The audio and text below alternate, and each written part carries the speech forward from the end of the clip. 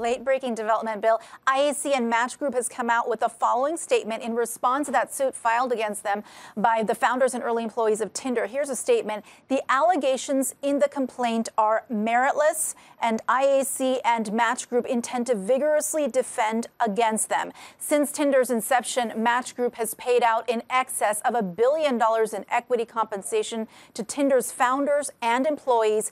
With respect to the matters alleged in the complaint, the facts are simple. Match Group and the plaintiffs went through a rigorous, contractually defined valuation process involving two independent global investment banks, and Mr. Rad and his merry band of plaintiffs did not like the outcome. Mr. Rad, who was dismissed from the company a year ago, and Mr. Mateen, who has not been with the company in years, may not like the fact that Tinder has experienced enormous success following their respective departures, but sour grapes alone do not a lawsuit make.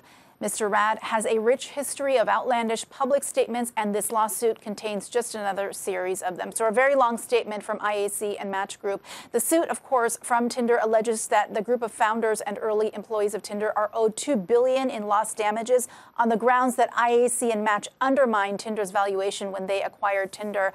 Shares of IAC are down slightly right now, and Match Group are also down almost 3.5%.